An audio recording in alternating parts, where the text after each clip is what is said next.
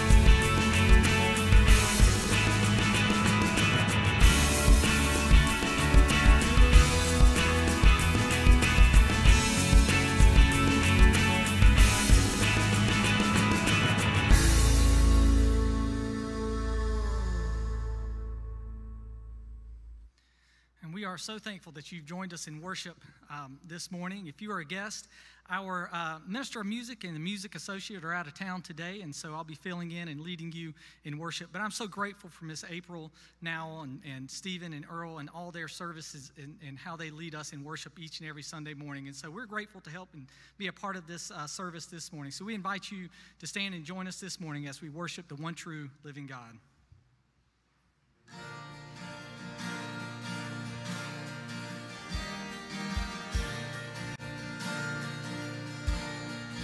I searched the world, but it couldn't fill me. Man's empty praise and treasures of faith are never enough. When you came along, you put me back together. Desire is now satisfied here in your love. Oh, there's nothing better than you. There's nothing better than you, Lord. There's nothing is better than you.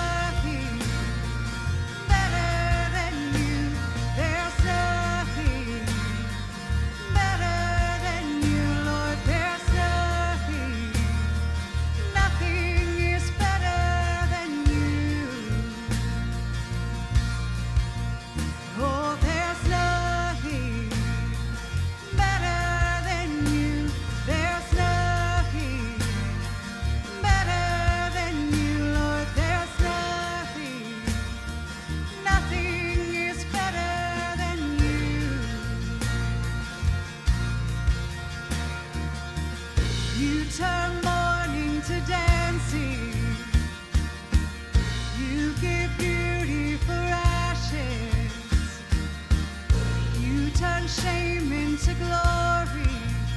You're the only one who can. You turn mourning to dancing. You give beauty for ashes. You turn shame into glory. You're the only one who can. You turn graves into gardens. You turn bones into armies. You turn seas into highways. You're the only one who can. You're the only one who can. Oh, there's nothing better than you. There's nothing better than you, Lord. There's nothing, nothing is better than you. Oh, there's nothing better than you. There's nothing better than you, Lord. There's nothing, nothing is better than you.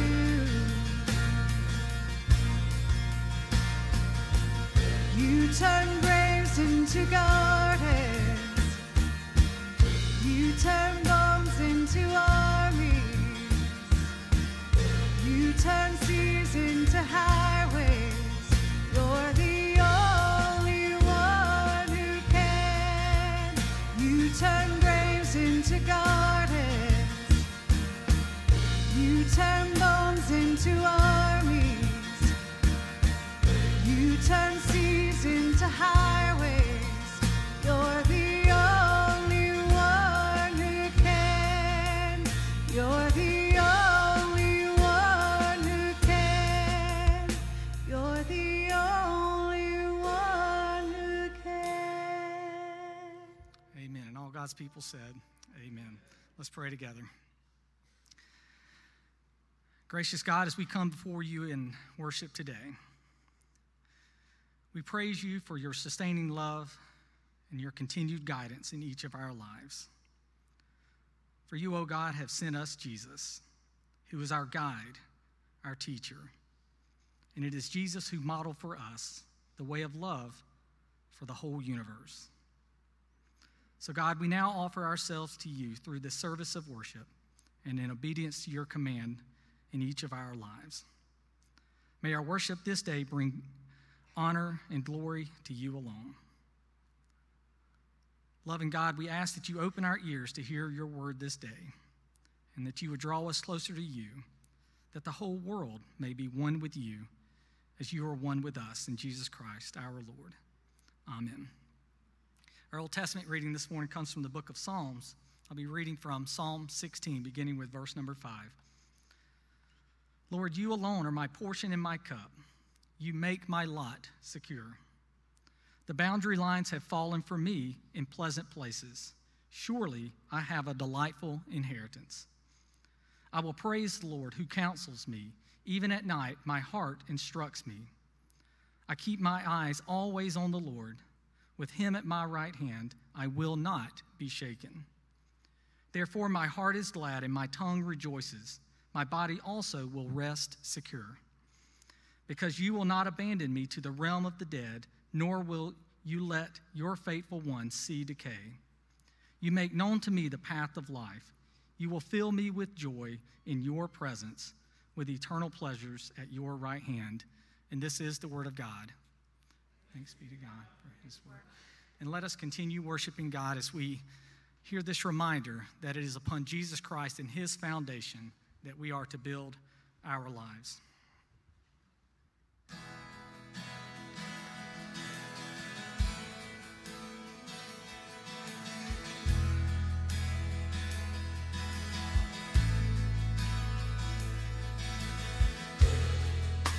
Worthy of every song we could ever sing, worthy of all the praise we could ever breathe.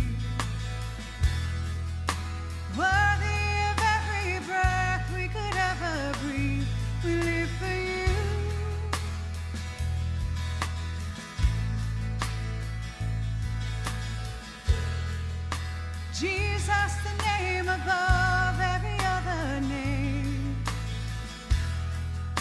Jesus, the only one who could ever save.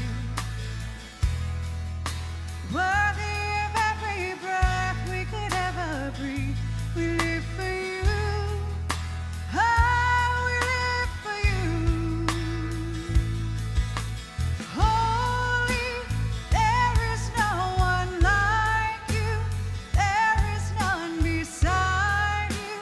Open up my eyes in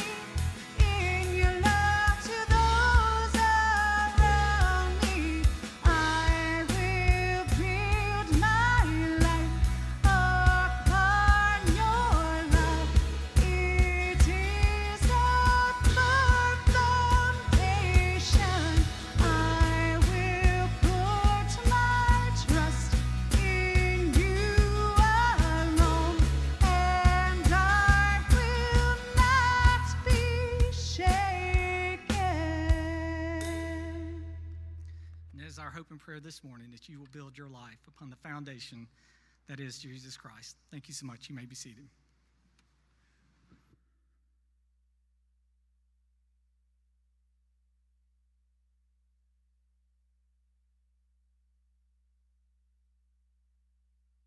And our New Testament reading this morning comes from the Gospel according to John. I'll be reading from John chapter 11, beginning with verse number 17. On his arrival, Jesus found that Lazarus had already been in the tomb for 4 days. Now Bethany was less than 2 miles from Jerusalem, and many Jews had come to Martha and Mary to comfort them in the loss of their brother. When Martha heard that Jesus was coming, she went out to meet him, but Mary stayed at home. Lord, Martha said to Jesus, if you had been here, my brother would not have died. But I know that even now, God will give you whatever you ask. Jesus said to her, your brother will rise again. Martha answered, I know he will rise again in the resurrection at the last day.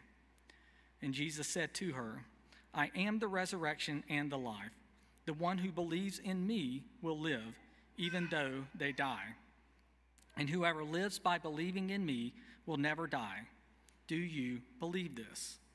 Yes, Lord, she replied. I believe that you are the Messiah, the Son of God, who is to come into the world. And this is the word of God. Thanks be to God for his word. And as we gather this morning in worship, that is the highest calling in each of our lives as followers of Jesus Christ, that we would proclaim his message of hope to the world around us, so that they too may believe in Jesus Christ as Lord. Here at First Baptist Church, we seek to offer so many missions opportunities, ministries in which we can help build others up to go out into the world and share the love of Christ with those around them. And one way in which we do that is through giving. And so this morning, we invite you to give of your tithes and your offerings so that you too can be a part of expanding God's kingdom here in this community and throughout the world. And so let us thank you in advance for your support of First Baptist Church and all that we seek to do to honor God. Let's go to God now in prayer.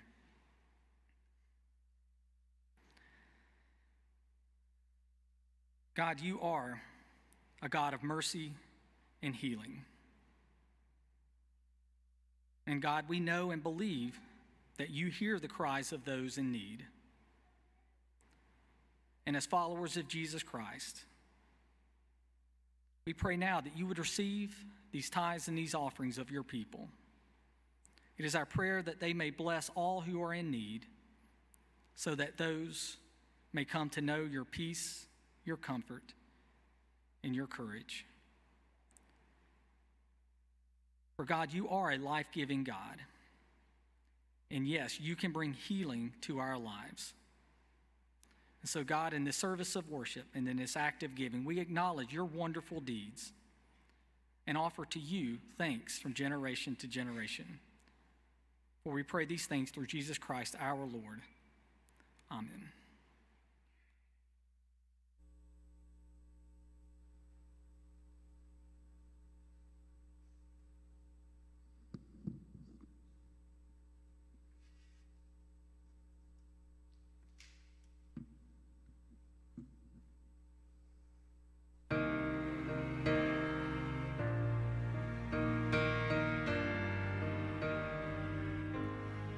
I'm so confused. I know I heard you loud and clear, so I followed through. Somehow I ended up here. I don't want to think that my broken heart is a part of your plan. When I tried to pray, all I got was hurt in these words. Thy will be done, thy will be done, thy will be done.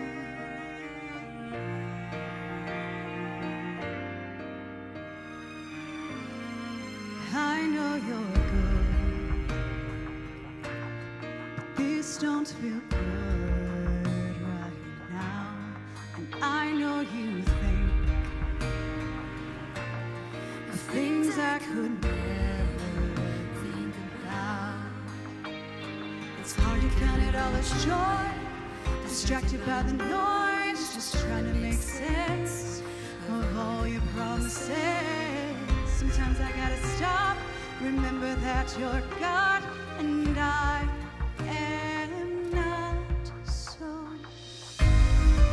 I will be down, I will be down, I will be done like a child on my knees. All that comes to me is I will be down, I will be done, I will. I know you see me, I know you hear me, Lord. Your plans are for me, goodness you have in store. I know you see me, I know you hear me, Lord. Your plans are for me, goodness you have in store. So I will be down, I will be down, I will be done like a child on my knees. All that comes to me is I will be down, I will be done, I will be done.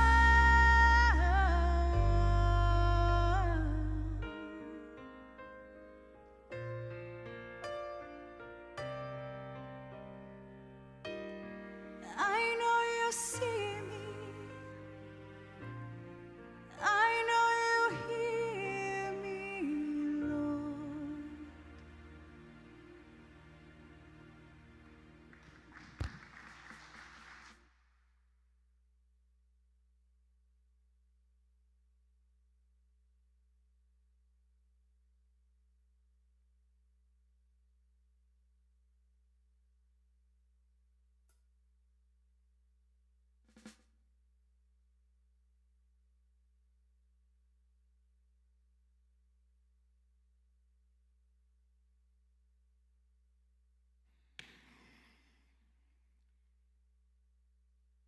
We'll give a moment for our children to exit, and we're glad that you're here today. Know it's a little different with Miss Pam not playing the exit music, but we thank Ashley for teaching them today.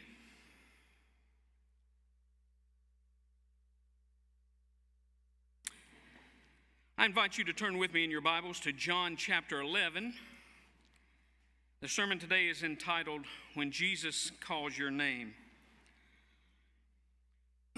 This is a passage in context. It's recorded in John 11. In John 12, he will be anointed, and then he will begin his journey, his triumphal entry into Jerusalem, and then all the events of Passion Week will happen.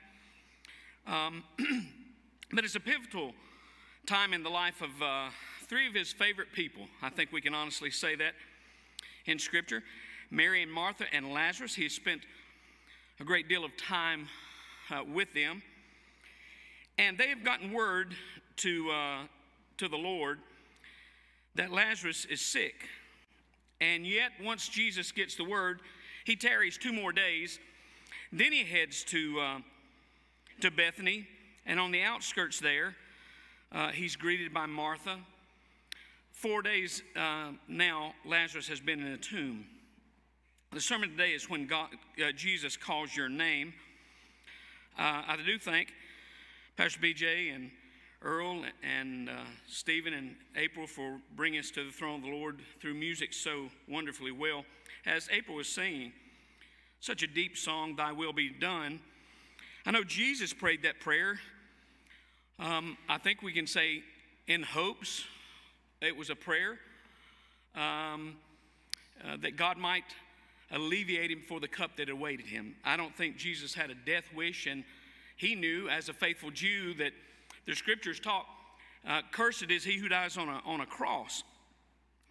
And Jesus prayed, if there be another way, let this cup pass from me. Even so, not my will be done, but thine be done. And there are times in life that I've really hoped, I've really prayed that my will would be done rather than God's will, when it was maybe for a person who was coming to the end of their life. Perhaps it was a friend, perhaps it was a family member. And I'd prayed earnestly and devoutly that God would heal them, but God chose not to. And that's much of the situation we have here with Martha and Mary as they have prayed and sent for the Lord. I have one of my best friends is a pastor in a neighboring city, and he's done a lot of funerals, and he told me this story some time ago that there was a family that was going to have a funeral. The wife had passed, and the husband had come to him, and they'd gone to the funeral home, and they were at the receiving at the church, but everybody in the community knew that this husband and wife just didn't get along. They were faithfully married, but I guess they communicated by bickering and arguing. Always they were arguing. And it was a contentious relationship. And she had passed away, and so they were having a funeral, but notwithstanding the fact that they were always at odds with one another, they were appealing people and had lots of friends and family. At the funeral, there was the receiving at the front of the church before the funeral was going to be conducted, and everyone would file by, and they'd pay the respects and go to the coffin, and then go to the man Bob and give him their respects, tell her they were sorry that his wife had passed, and he would cordially greet them. But there was a little tension because everybody knew they just didn't get along. And after most of the folks had come by, it was getting close to the time that they would have the service proper, and they were going to have to close the coffin. And he went up once more, and as he got before the coffin there at the altar, people could just see him shaking. And then they hear him crying, and he's wailing. And it seemed so out of character. And the mortician, the funeral director, came up and said, Bob, are you okay? He said, it seems a little out of character because y'all were always at odds. But he said, now you're just overwrought with this emotion. He said, I'm sure that all the years of your deep love for her now has just overcome you, and you just can't control your emotions. And he looked at the mortician and said, no, I thought I saw her move. Well, we come to a place where it was not that way for Martha and Mary and Jesus. I don't know that they really ever had much tension, but there's some in the air now. And so, as we come to this passage, we've read how Jesus is in a neighboring town, and now he heads to Bethany. And verse 17 says, on his arrival, Jesus found that Lazarus had already been in the tomb for 4 days. It's not in Scripture, but there was a feeling, there was kind of a urban myth in the first century among the Jews that believed that once a person died, their spirit kind of hovered around the body for 3 days. But after 3 days, there was no turning back. And that was because at times perhaps there had been a resuscitation, a near-death experience. There's a great difference between what we have seen in our society where someone is revived or resuscitated. That's not a resurrection. I thank God for modern medical science that can revive a person, be it through defibrillators or procedures or medications that when someone's getting close to the point of death, that they can be revived. That's not resurrection. And perhaps in the first century, some of that had happened. Folks were thought to be dead, but then they revived. But after 3 days were passed, at 4 days, there wasn't much hope, if any, of reviving. And so the Bible tells us that now it's been 4 days. I think in his eternal wisdom, Jesus knew this. He didn't want anybody to be misunderstanding that this was a resuscitation, a near-death experience. No, Lazarus is dead as the proverbial doornail. And once he comes, we see this interaction. The first point today is simply that Jesus came to them. He came to them, and there are many Jews who had come to comfort Mary and Martha in the loss of their brothers, the Bible tells us. And when Martha perceives the Lord, she says, "Lord, if you had been here, my father would not have died." I think that she is at once a little bit aggravated. She's disappointed that Jesus didn't come immediately. She knows that it's not too far. Had he left when he got word, he probably could have got there in time. Perhaps Jesus has reasons, but Mary, I think, and Martha, they're saying, we really don't understand. Lord, if you'd been here, he would not have died. We see sorrow. We see maybe a bit of aggravation. We see some disappointment. But we also see faith, because then she says, "But I know that even now God will give you whatever you ask." In her own nudging way, I think Martha, thankful now that Jesus has come to Bethany, has come to be with them in their mourning, she says, "I know that if you ask God for something, he'll give it to you." There's that hope. There's that hope that God might perform a miracle through Jesus, because he's already done it. He's raised a child. He's raised a widow's only son. She knows of this. And so she says, "I have this faith." And Jesus replies to her, "Your brother will rise again." And she says, "I know, at the last resurrection, at that last day." Maybe she's losing the hope. But Jesus says to her, "I am the resurrection and the life." I was in a study this week. It touched me deeply when the leaders said that, resurrection is not just an event. It's not just something that happened for Jesus on that first getting up Sunday morning. It's not that which will happen when he returns and catches the church up. But resurrection happens for us in that moment, in that twinkling of an eye, when we accept Jesus Christ as our Lord and Savior, believe the gospel, repent of our sins, and ask him to be the Lord and Savior of our life. That's resurrection. And resurrection has a name, and that name is Jesus. Jesus says, "I am the resurrection." It's not just that there's going to be a resurrection, an event sometime in the future, that great getting up morning, but I am the resurrection and the life. Resurrection and life, friends, has a name. And that name is Jesus. And Martha responds as Jesus says, "Do you believe this?"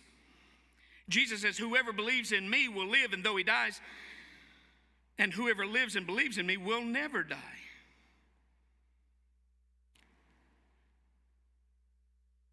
As Christians, it's wonderful that we die once, but we live twice. We're born of human conception. One day we will die, but if we have accepted Jesus Christ as Lord, we're born again. We'll not see the second death, the spiritual death that is reserved for those who will never accept Jesus Christ, who choose not to. You see, resurrection, life has a name, and that name is Jesus. And he says, "Do you believe this?" That's where the rubber hits the road, folks.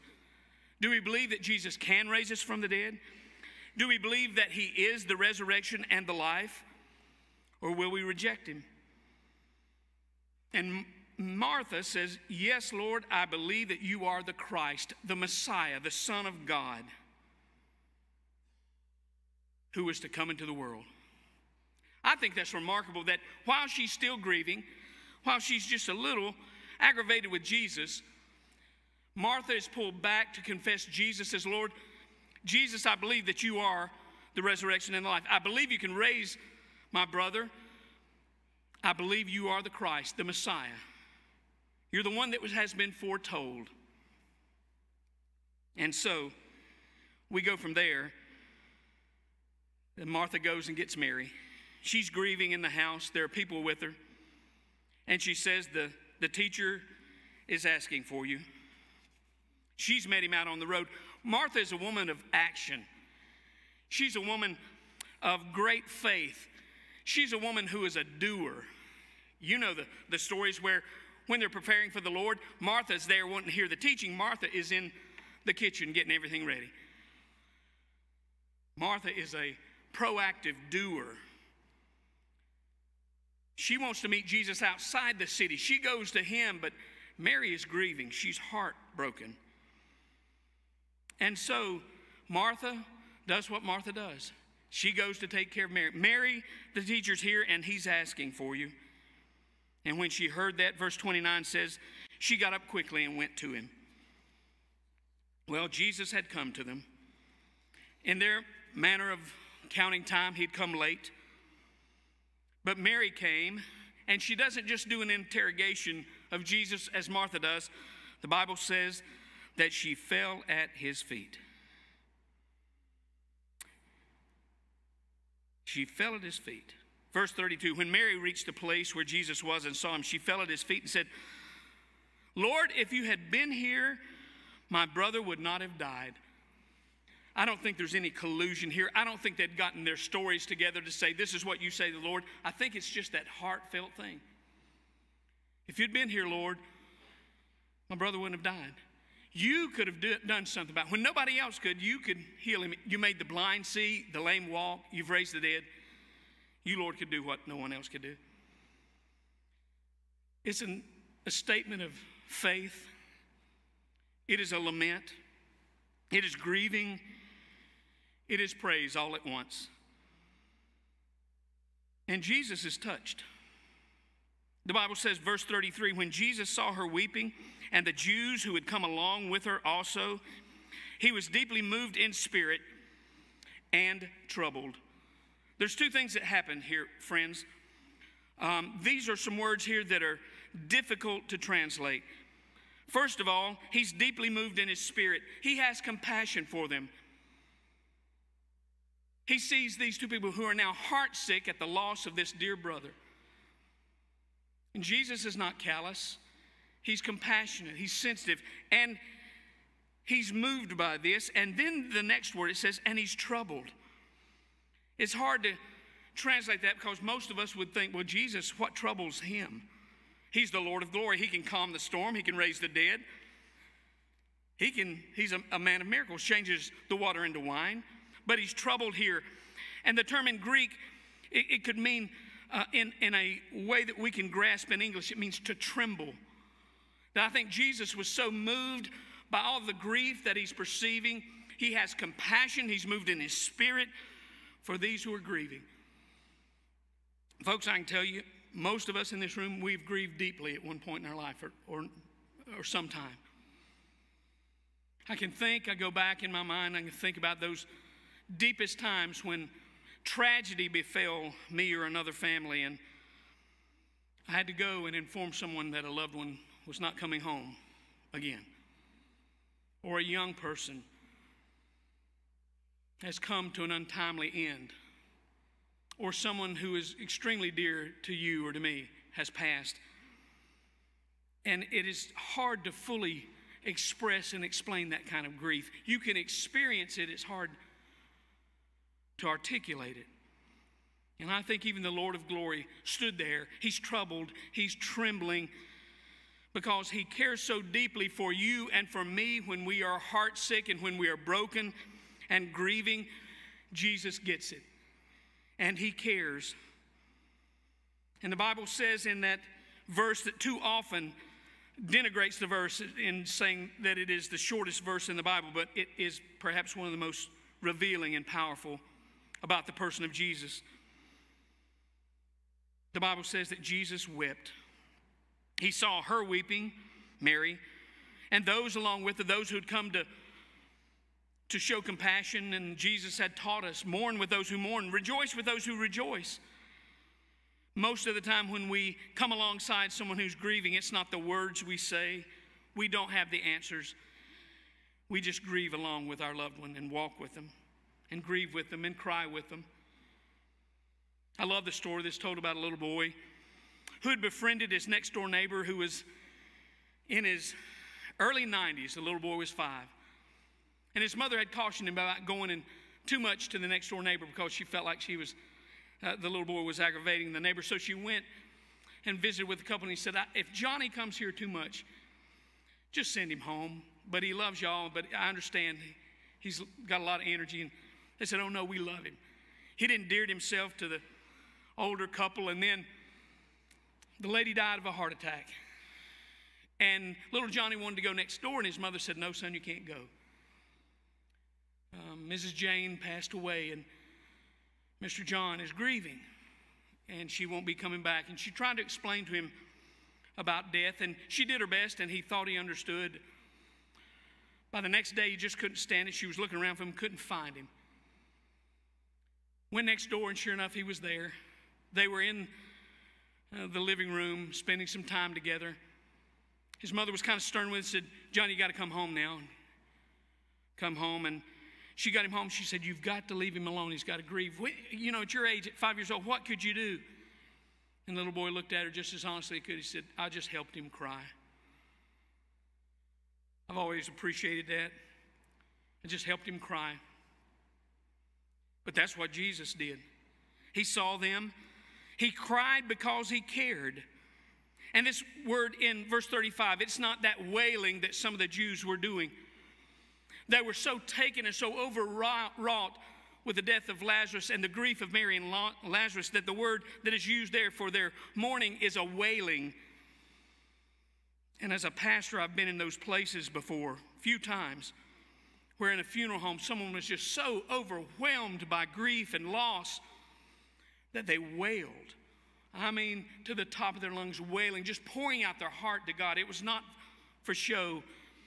It was not anything that was distasteful. It was just how they were dealing with the moment. There were a couple of times family members said, Pastor, would you go to them? And I would go to them and say, you need to express this as best you can. But that kind of wailing can sometimes bring an ill ease to other folks, and it's unusual to us. Well, that's what many of the Jews were doing. They were wailing, pouring out their emotions to God in ways that only death can cause us to do. That's not what Jesus does.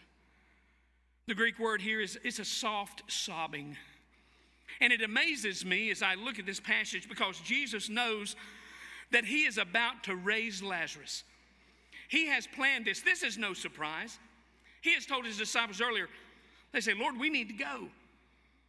And the Lord tarries there ministering in that town. He says, we'll go when we'll go, but Lazarus is asleep. And they say, well, if he's sleeping, he doesn't need us. And the Bible says he told them plainly, Lazarus is dead, and for your sake, I'm glad he is. God's glory is going to be displayed in ways that nothing else can bring forth when we go. Lazarus is dead. He knew it. This is no surprise. And Jesus knows what he's going to do. This is not impulsive. It's not an impetuous act. But knowing that he's about to call Lazarus forth from death to life physically, he sees these loved ones weeping, and Jesus sobs along with us.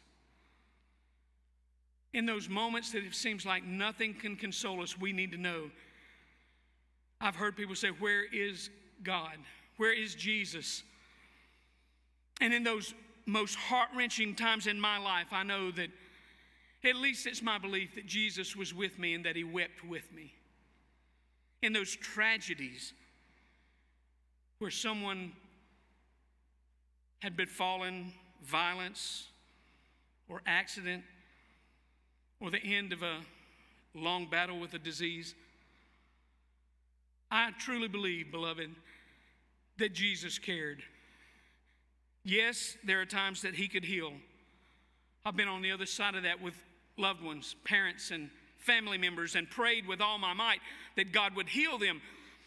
But I hear the words of April's song and the words of Jesus saying, even so, not my will, but thine be done. There are times that we realize God's will has been done.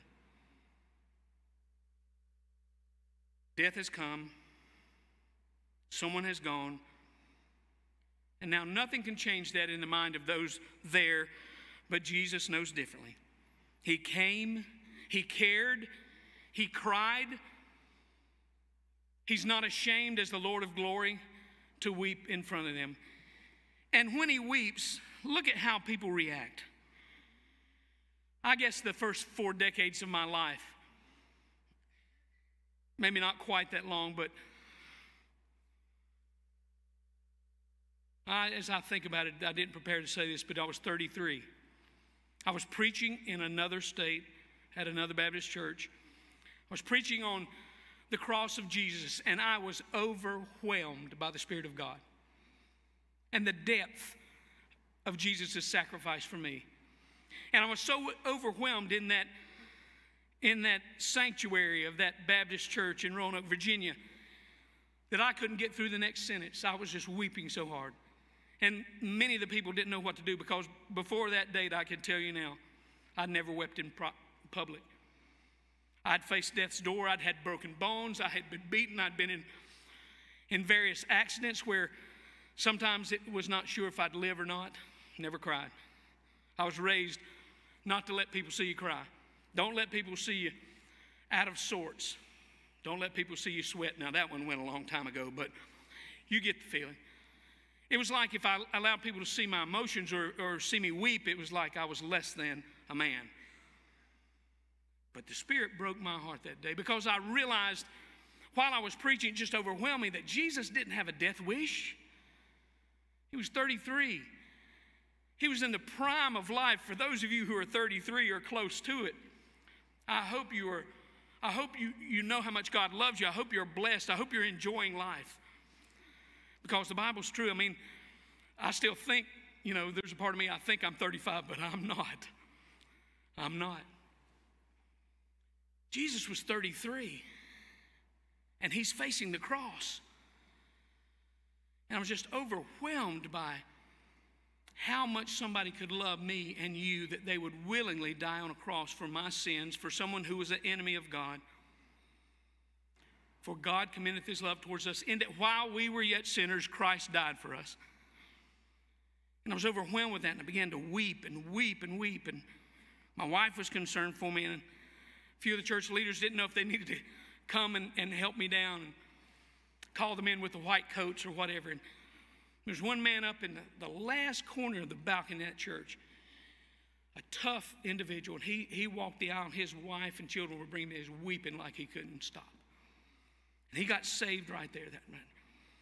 Had the same name as I do. I wouldn't tell you, but his name was Jerry. And I said, Jerry, what are you coming to do? He says, I realize how much God loves me. I realize how much Jesus loves me.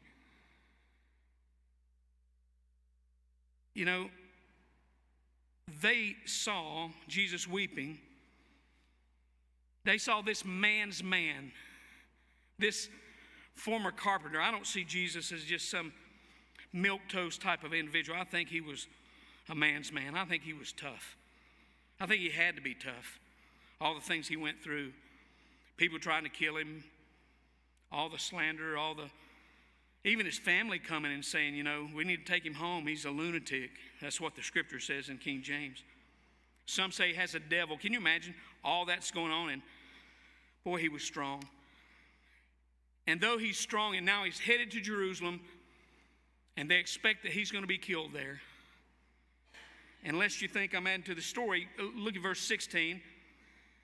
Jesus says, Lazarus is dead. For your sake I am glad I was not there, so that you may believe, but let us go to him. And when he says go to him, they realize Bethany, as the scriptures told us, only 2 miles from Jerusalem. And Thomas, courageous Thomas, I don't like it when people call him doubting Thomas. No, he's courageous Thomas. He says to the rest of the disciples, let us also go that we may die with him. Jesus knows what he's doing, and so does Thomas. Jesus is not afraid, but he is compassionate, and he does care so much that he weeps with those who weep, that he understands you when you say, God, it's not fair that someone died sooner than I wanted. I know Martha and Mary would understand that. Lord, If you'd have been here, he hadn't have died.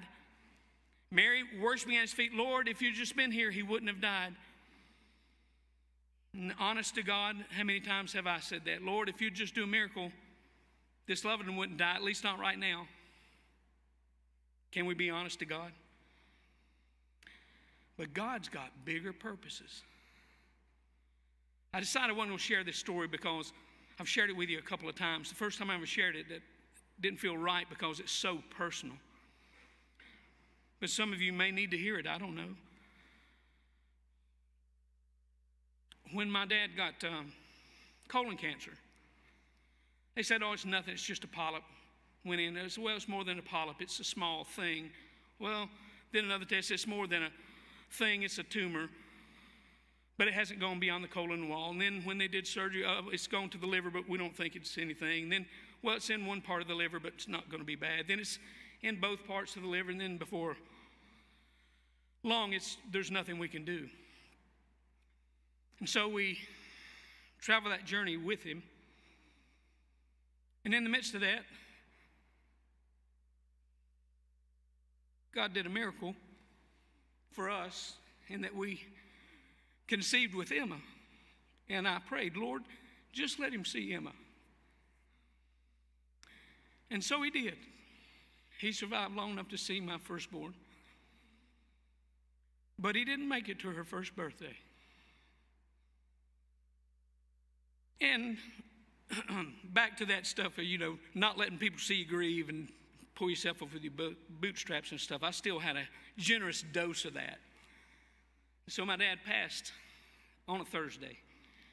We buried him on a Saturday. And on Sunday, I was back in the pulpit and I preached 5 times that Sunday. I didn't take enough time to grieve. People who loved me and knew better said, you need to take some time off. And they were right, but I didn't.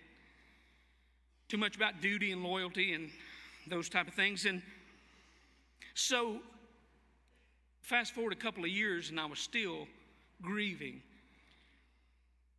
And I was in my prayer closet at my office in Charlotte.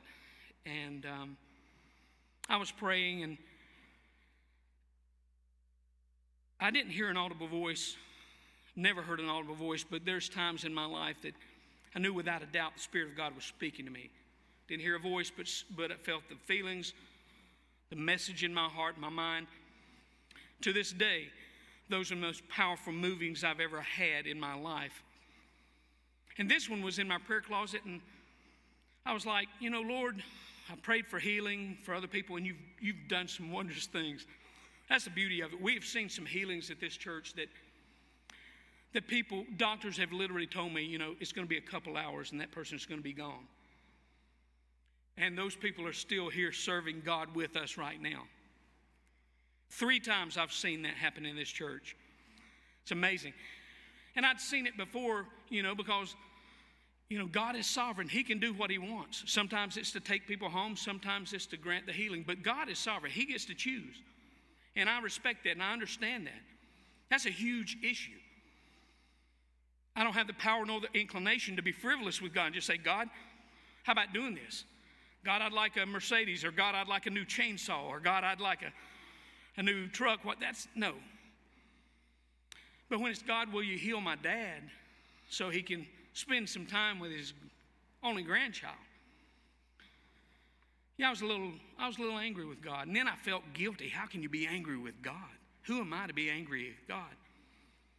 And a godly minister told me one time, he said, Jerry, God can handle your anger. Just be honest with him. And so if you're angry at God over something you feel like you got shortchanged, I understand. And so does God. There's an old Jewish prayer. I read it in a prayer book once in a synagogue, in a temple. And it said that God prefers your love, but he'll accept your hate. What he doesn't want is your indifference. I remembered that. I wasn't indifferent, but I was a little angry with God. And I was like, God, why couldn't you just let my dad live another year or 2? And I didn't hear the voice, but in my heart, the words came to me and said, Jerry, if your dad could come back right now, and I was prepared to hear this wondrous word from God. And the next part of that just shocked me. Jerry, if your dad could come back from the grave right now, if he could come back from heaven to be with you and your family, he wouldn't. And in my prayer closet on my knees, I was shocked. I'm like, what are you talking about, God? He said, if your dad could come back, he wouldn't, for he is with me. He is in perfection. He's in heaven where there is no sin, no darkness, no pain. He had been through so much. There's no more sorrow, no tears. And then he's with his forebears. His father that was taken from him when he was 6, not 31. And I was amazed at God. And I'll tell you, friends, when God said that to me, I'll tell you, now I still miss my dad. But the grieving ended there. And the rejoicing, because my dad was with our Father in heaven, with those who went before him, at perfect peace and awaiting the rest of us. I mean, I went from being kind of ticked at God to, I can tell you honestly, I've never looked back. Do I miss my dad? Yes. Do I miss my mom? Yes. Do I wish they were back? Sentimentally, yes, but spiritually, no. Why would I want them to leave the perfection of heaven to come back? And I say all this because one theologian this week that I read for the first time ever said perhaps part of Jesus' weeping was he was so moved and compassionate and troubled at the pain they were feeling, but also he was about to call Lazarus back from the joys and the perfection of heaven, of being in paradise with God. Now, I just offer that as one who read another theologian that intrigued me. But this I do know, is that those who were around and saw Jesus' tears, heard his words, they said, verse 36, see how Jesus loved him. Friends, Mary and Martha are grieving so deeply because they love so deeply. For those of you who are grieving deeply, it's because you had the capacity and the inner fortitude and the faith and the love of God in your life to love so deeply. And those of us who love deeply, we grieve deeply, but we also hope extravagantly. Because I know without a doubt, when I see Jesus, I'll see those who went before me. And you have the same hope if you're a follower of Christ. And he's teaching Mary and Martha and disciples and you and me something here. Death is not the end. Yes, it is painful, but it does not have the victory. Paul could write, oh, death, where's thy sting? Oh, death, where's thy victory? But praise be to God who gives us victory over death through Christ Jesus our Lord. And so Jesus weeps and they say, oh, how he loved him. But there's always some naysayers. Maybe they were just grieving so deeply, I can't judge them. They say, could not one who opened the eyes of the blind man have kept this man from dying? So, Mary has taken him to the place where Lazarus lays. And once more, the Bible says Jesus was deeply moved. That word, that compassionate movement. He's moved with compassion, with love. And he came to the tomb. And I think maybe some of Jesus' movement, remembering he does not have a death wish, he is seeing right before him, his eyes, some foreshadowing. It's a tomb. It has a rock over it. Lazarus is dead. In a week or so, he'll die on the cross for my sins and for yours. He'll be nailed there. He'll be reviled, spat upon. They'll gamble for his clothes. They'll insult him. One will say, Lord, remember me when you come into paradise. He'll say, Father, forgive them, for they know not what they do. He'll finish the work.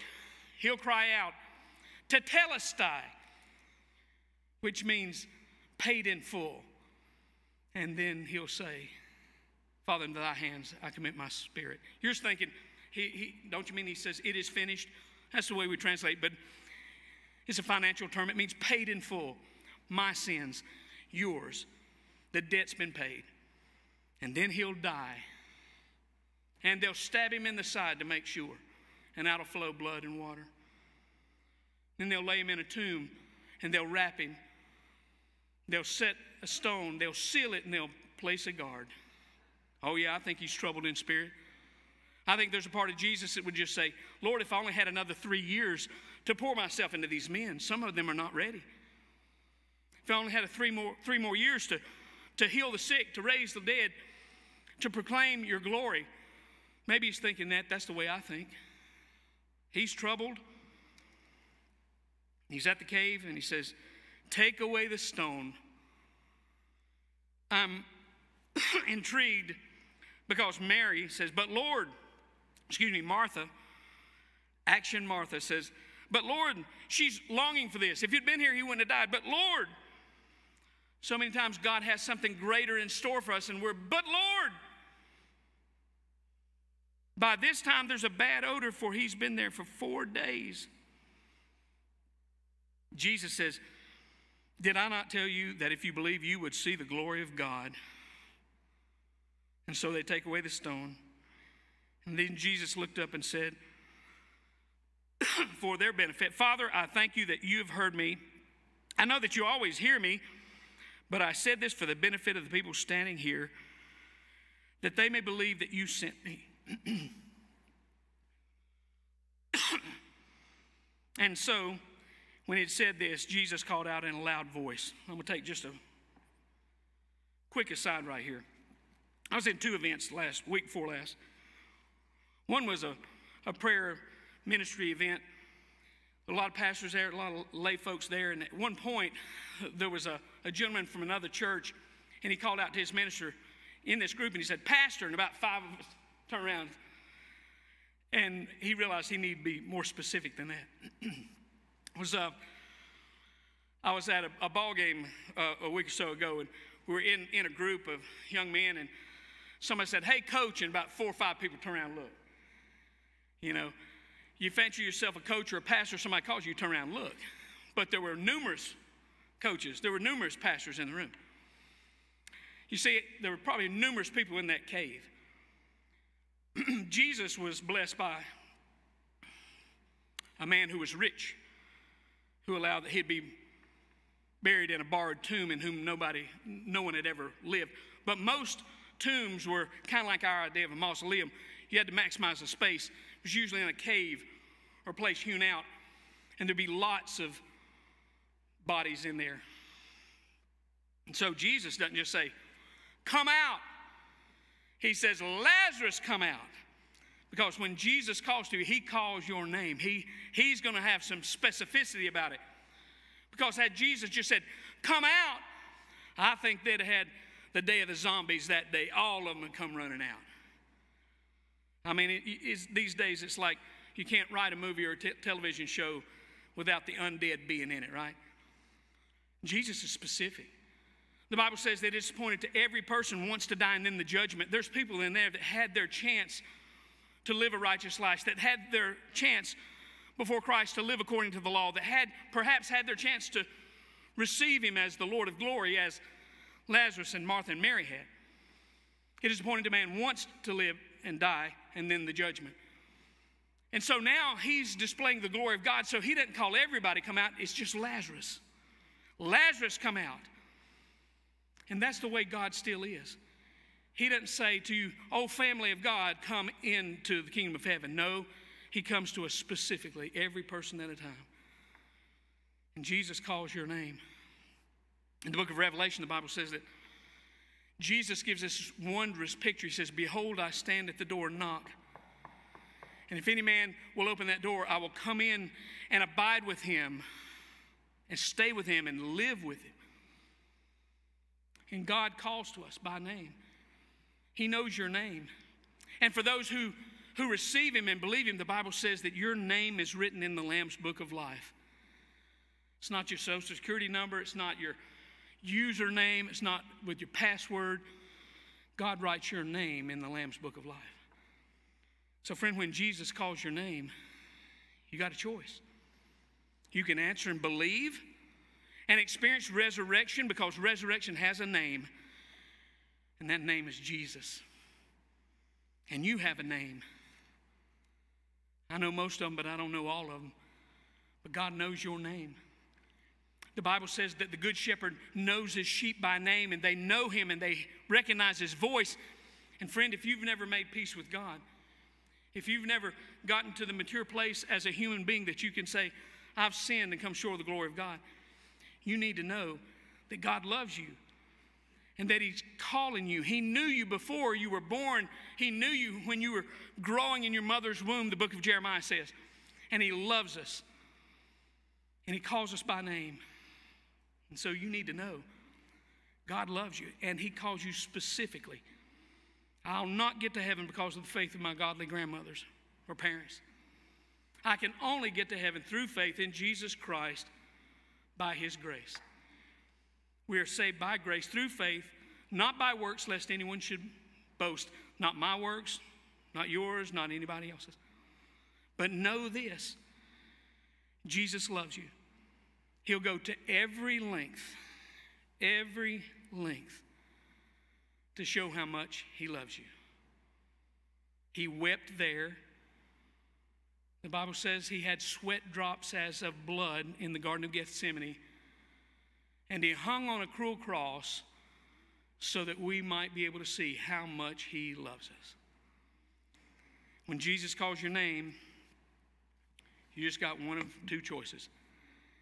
You can believe and receive him, open the door, and he'll come in and abide with you. You walk with him the rest of your life and grow. Or you can reject him. And Jesus is a gentleman. He won't kick the door in. Perhaps the greatest gift God has given us, most of the time when I say that, I think of salvation and God's grace, but perhaps the greatest gift he's given us is the ability to choose. Grace. We're not robots. He didn't make us where we had to. He gave us the choice. You can choose to love him or you can choose to reject him. You can choose salvation or you can choose separation. But the choice is yours. And if you've never heard the call of Jesus, he loves you. And he wants you to be with him eternally. And it's simple. It's not just a formula. It's the beginning of a walk, of a journey, of a life with God. The scripture says that every person has sinned and come short of the glory of God. Might be as terrible as murder, or as taking God's name in vain, or disobeying your parents, but we've all sinned and come short of God's glory. Romans 6:23 says, the wages of sin is death. A wage is something you earn. I earned my death. The wages of sin is death, but the gift of God is eternal life in Christ Jesus. And a gift you can't earn. At best, you simply accept it and are thankful to the one who made it or bought it or procured it for you. That's what Jesus did. And here's the way that you can accept that gift if you've never done it before.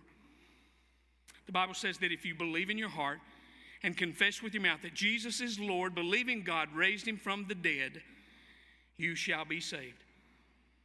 So friend, if you've never understood the plan of salvation, that's God's intention for you. He loves you. He's calling you by name. He offers you eternal life.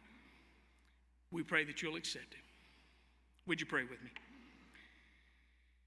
Eternal God, I give you praise and honor and glory for every person in this building, in this community, in this city, in this nation, on this globe, who has heard you call their name and who's responded, saying, I believe that Jesus is the Christ, the anointed one sent from heaven for the redemption of the world.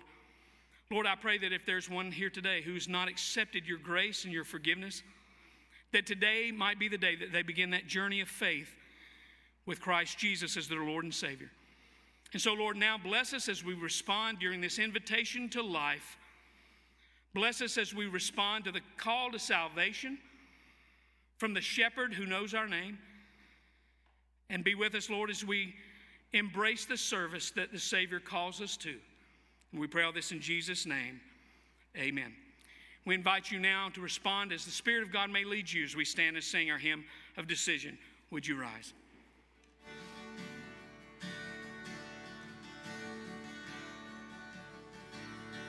Come thou fount of every blessing, tune my heart to sing thy praise. Streams of mercy